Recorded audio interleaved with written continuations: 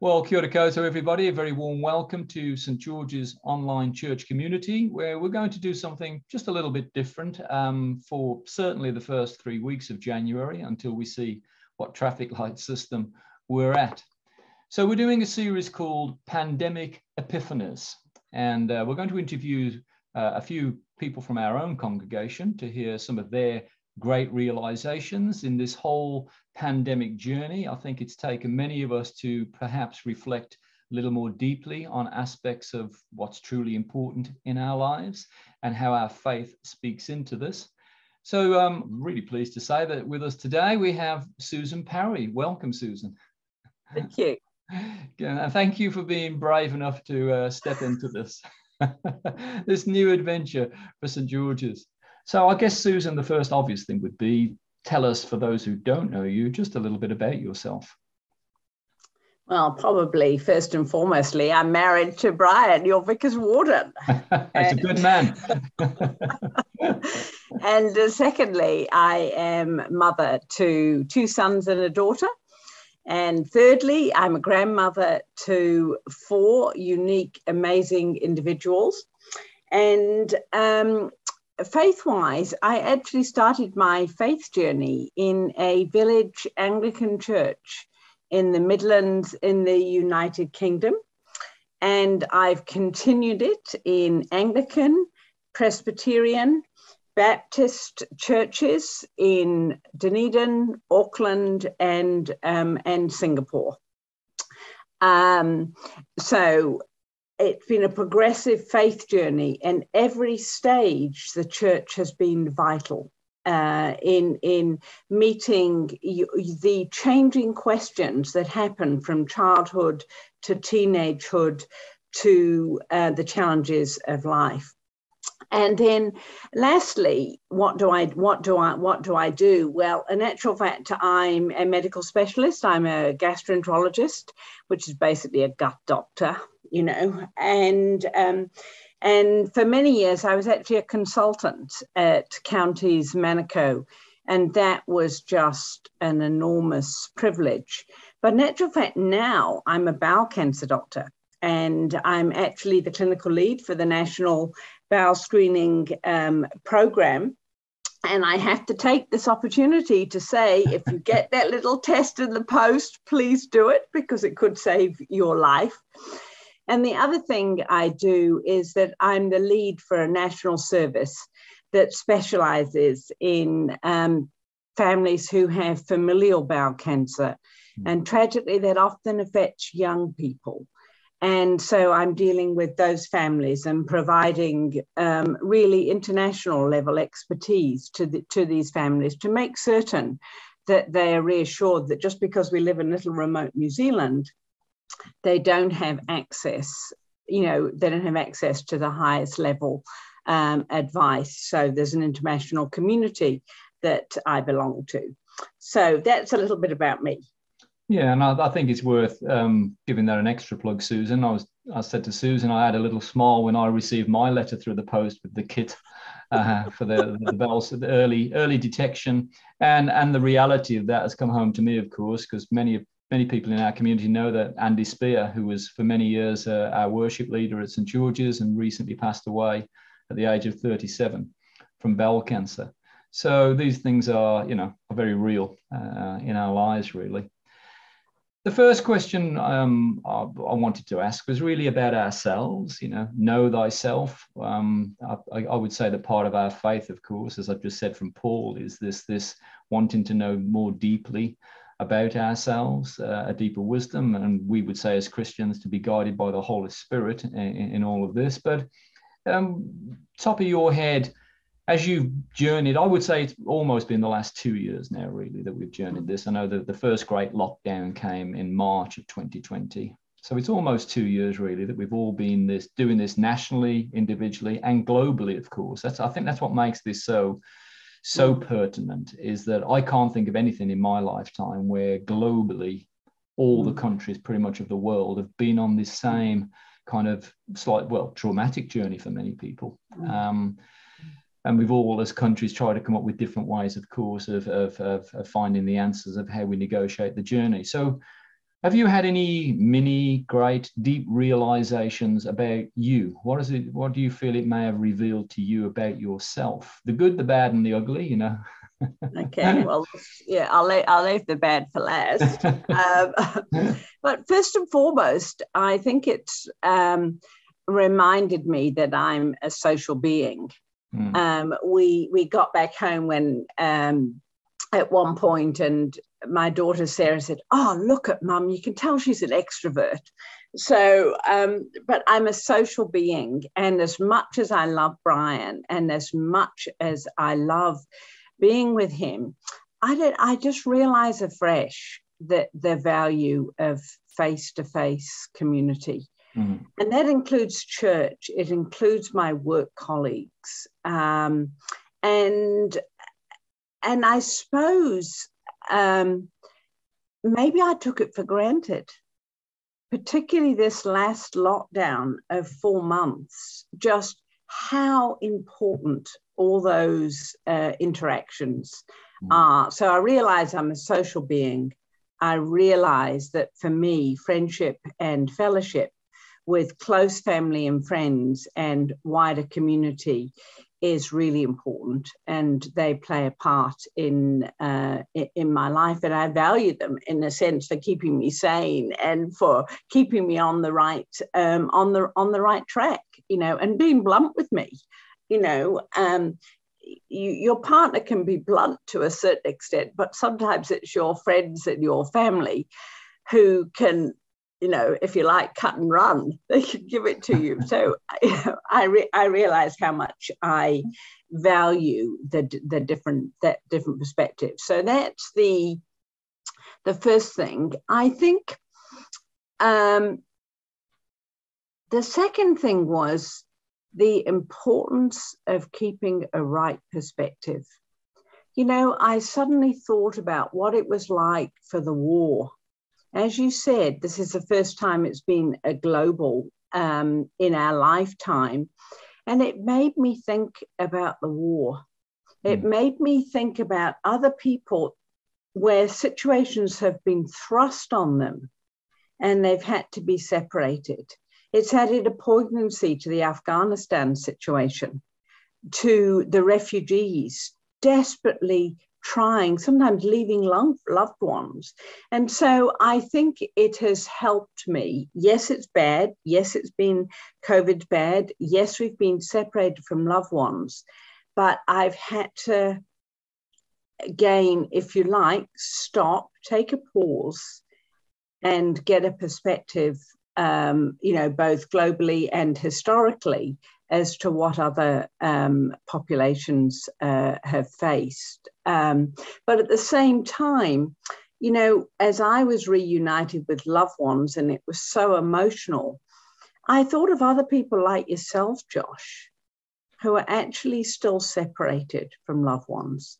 Some people who might never be reunited again, you know. And I thought of other people in lockdown who actually were doing it tough before lockdown, whether it was illness, whether they were grieving, whether they were living on their own, whether an elder person struggling.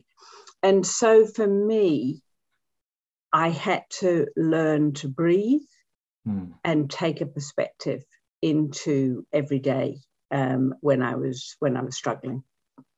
Those are the good things. I can talk about the bad, but if you have any questions, you can. I'll talk about the bad in a second. Yeah. I mean, you're making me reflect. I mean, I confess I've mentioned it a couple of times. I have found this particular time round, and it's especially Christmas. Obviously, I've been speaking to my family in the UK, and I've had a few emotional moments. And it's not even so much the fact that, well, I haven't now seen them or held them for over 3 years. I guess it's the worry of when will I, when will they be able to come here? Especially, this is normally when someone from the UK arrives, the Kiwi summer, as it were, and we're really excited because we can show them the beauty of this country.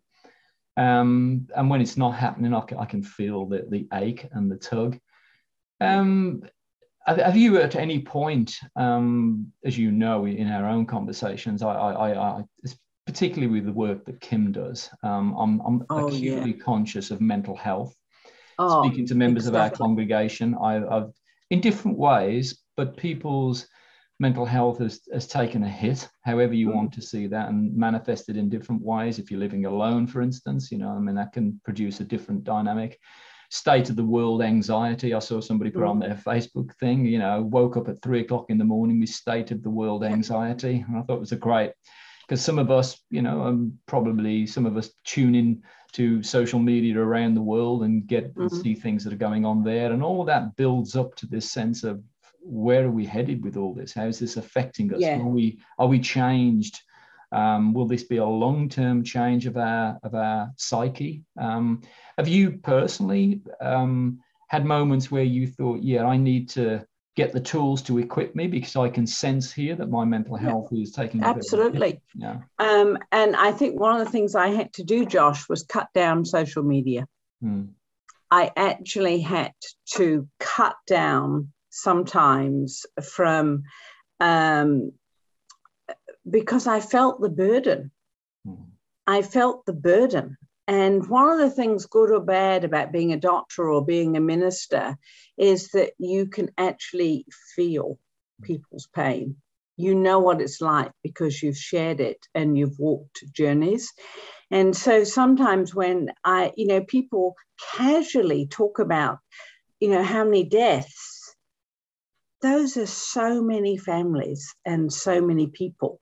So I sort of was feeling that collective angst, if you like. So I had to cut social media right down. When I was reading, I had to cut it down at certain times to limit that into bite-sized pieces, not to shut it off, because I actually had family or friends who were living on their own, who were struggling, or I've got an elderly relative.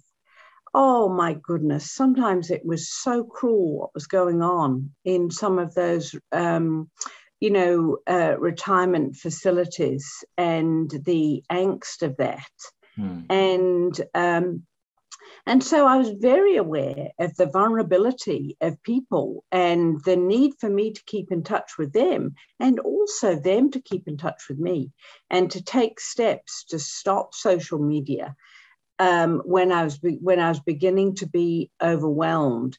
And in actual fact, go outside and look up. And that's what I'll talk about in a little bit. But talking about mental health, the bad you talked about. Okay, well, the bad is you can only take so much Zoom. There's Zoom fatigue, there's visual fatigue. And so, Brian and I started off doing the services together. And, obviously I'm in a lot of Zoom meetings for the Ministry of Health. But, sometimes I just had to do the service by myself. I just had to be by myself and do it. And only occasionally could I join the Zoom chat after church. It was just beyond me. Yeah. And I just had to accept that. I could not do it. There was this welling up. But at the same time, I realized how important it was for others. But I had to give myself, if you like, permission to say, actual fact, for your mental health, Susan, it's okay not to go to the Zoom. And the other bad thing is, I would like to say that I dove deep into many spiritual books and texts and looked at the theological crises of the world. And I have to say that I was only able to get into a couple, which I will mention. And I've discovered that you need to escape. And sometimes you watch 2 episodes of a series rather than 1. Only 2? So, yeah. well, maybe more. And, that my husband would leave me to continue the escapism. So, yes, I think you have to do a lot of mental hygiene and, to keep yourself well. And, not everybody has. People can be in different places. There have been times in my life when I just need other people to help me. And I, in lockdown, I was able, with these various practices to manage, but I was always mindful of some of my friends and being in contact and checking up and doing phone calls. And I used to do it Monday, Tuesday, and Wednesday nights were my phone checkup nights, or not phone checkup for me as well. They were my engagement nights with other people and colleagues, if you like, to keep me safe. But I was grateful that I had those people. Some people struggle to make phone calls. Some people struggle with friends. So at the same time, I was grateful.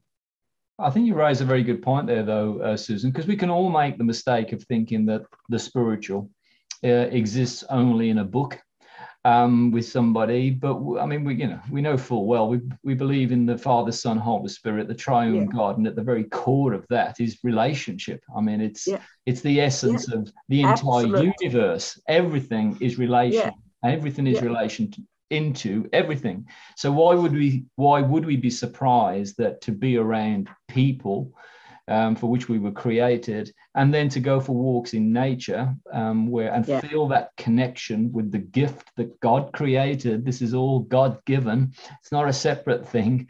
And for me and Kim, a lifesaver, a mental health saver, was to go for daily walks. We made it our discipline that we would go for a walk, either Mission Bay, along there, St Heliers, but predominantly Cornwall Park, and to walk among the trees. I mean, I definitely have a sense of when I'm walking by trees, that there is something being given to me that's life enhancing, life giving. And it's that interconnectedness. So I think we can all make the mistake. I mean, I do read a lot of theological books. I know you do, Josh, and that's why I had to say it's a downside. You asked me to show my negatives, and I told you. But there are times when I go, look, I don't need this anymore. I just want to go and take some deep breath, swim in the sea, read a novel, read a novel, because you can sort of cram yourself with too many things and too many thoughts. So it's about balance and harmony. It's interesting. You asked me, to think about what were the realizations about faith. And you know what? I realized afresh, there are absolutely no spiritual giants. There's no special people at all, and I think the Christmas story reminds us of that. Wasn't it wonderful? Jesus was born in a manger. The shepherds were hearing first. Shepherds weren't necessarily highly regarded. You brought that out in the sermon. We're all the same before God. And Brian is often quoting that Ceylon evangelist, Daniel Niles, saying, really, we're all just one. Christianity is about one beggar telling another beggar where to get bread. And so in lockdown, there's nobody that is a spiritual giant. We are all the same before God and struggling, if you like, to find a way. And when I talked about, mental hygiene, all those things we invite the Spirit of God into. That's the privilege of being a Christian, is that as you pray, we have those insights to help us order our thoughts, to help us, if you like, to illuminate practices in our lives that aren't necessarily being constructive. And I found that a very important thing to be reminded of. Yeah. So I I mean, feel free to bring anything else. I was Yeah. just thinking in terms of one of the questions we definitely want to say is that there's no guarantee, of course. In fact, it's more than likely that 2022 will be as equally uncertain. You know, we have Omicron coming now, Yeah. et cetera, et cetera. So given all that you've learned about yourself, how your faith has, you know, spoken into that journey, how do you see all of that equipping you, helping you, preparing you for the journey into 2022? Yeah, well, I think probably I'll just finish my faith, things I've learned faith-wise, really, because that's what equipped me, is going to equip me, hopefully, who knows, for 2022. I think I've learned the importance of just trusting and being grateful. And as you talked about, Josh, letting nature remind us of God's God's omnipotence. You know, so when you're feeling overwhelmed, just to go outside and look up, just take a breath, look up, as you say, plunge into the sea. But the other thing I've learned is it doesn't matter how you're feeling. And a lot of the days they were, you know, you sort of, you know, to start off with, it was nice, and but then you realize that it's more of the same for 4 months.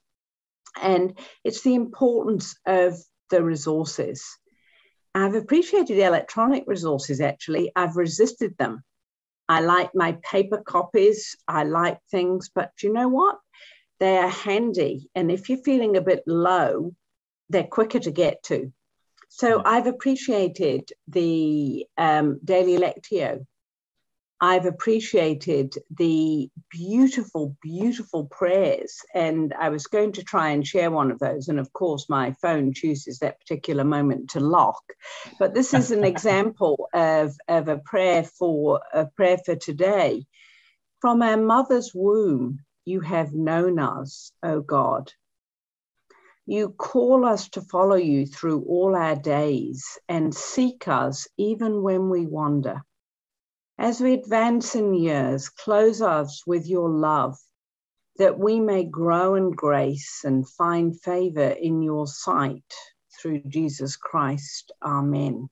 Mm-hmm. And I have found, starting the day with these prayers from the Daily Lectio app, it's a new discovery for me in lockdown, that it's important.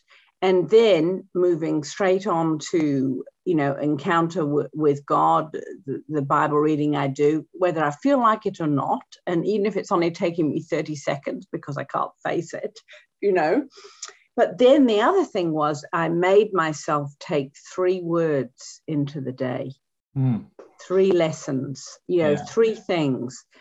Be light, be salt, or what, various things like that. I would make myself think of 3 words that I needed to take in the day. Yeah. And then, of course, the other things that you have, you know, our home group, just doing that every week, listening to church. And then, you know, the odd good book is helpful. And this one is, I don't know if you can see it. It's probably not in focus. Blurring slightly, yeah. Yeah, but anyway, Litany of the Ordinary by Tish Harrison Warren. And she talks about sacred practices in everyday life, making the bed, brushing the teeth, fighting with your husband, sitting in traffic. And so I think it is, and then consistently thinking of others and praying for them. So I've found those routine practices, even if I don't feel like it, even if I'm feeling flat, even if I'm doubting, it's the importance of just doing it. And then to go on to answer your question, Josh, given that 2022 is likely to be a journey of uncertainty, what have I learned? Actually, nothing in life is certain, Josh. Even before COVID, I think we get lulled into a false sense of security. And in actual fact, life can change in an instant. And there'll be people listening who've had a new diagnosis of cancer that they didn't expect. Somebody who's lost a loved one in a traffic accident or in something. Life can change so quickly. We don't actually need COVID to change our lives. And I think it's that which forces our dependence and trust in God. And I think COVID's just been a great reminder that we're not in control. Yeah. It's a great reminder that we need to trust in the omnipotence of God. And I think the importance of what I've written down here is, lifting our eyes to keep a right perspective, remembering the hope of Christ in Christmas, being grateful for what we do have, and remembering those who are struggling. And it'll be us one day, and it'll be others. And they're suffering through no fault of their own. So, and with that, there needs to be prayer.